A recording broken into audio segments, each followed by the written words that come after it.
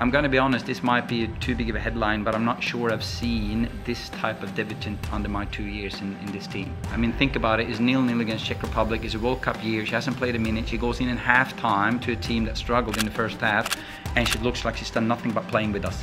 For me, that's massive. Hi, I'm Clare Hunt, and I'm Matilda's cap 224.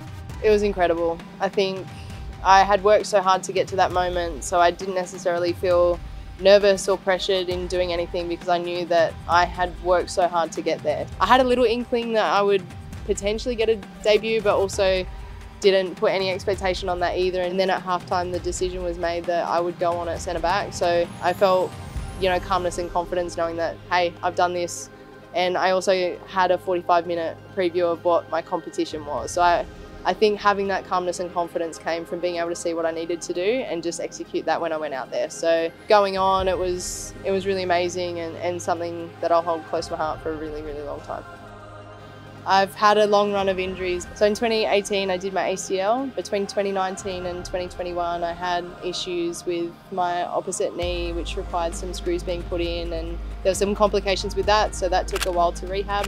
Had a shoulder reconstruction, broke my ankle mid last year. So going through those injuries helped me mature a lot, helped me understand my teammates a lot better, and gave me an opportunity to be someone for my team when I wasn't playing. So now that I have those qualities while I am playing, I feel like I support players better. I can support myself better in terms of my physical, mental preparation for matches and training. I never felt like I had a decent enough time in the game or enough opportunity to feel like I could prove what I could do with my football career. So for me, that was always the reason why I continued to rehab, because I felt like I hadn't been given a chance yet. So to have this A-League Women's season, actually be given consistent minutes and not have to battle through injury, it's given me an opportunity to show the qualities I possess in football. And I think for me to then be presented with opportunities to play for the national team, it's been really, really special and something I've honestly worked hard for 5 to 6 years through those injury battles. And I had no expectations going into camp. I think for me it was just, I wanted to give myself the best opportunity at training and do the best I could at training, just to prove my quality there and see how I matched up against girls in camp. It's a big step up from anything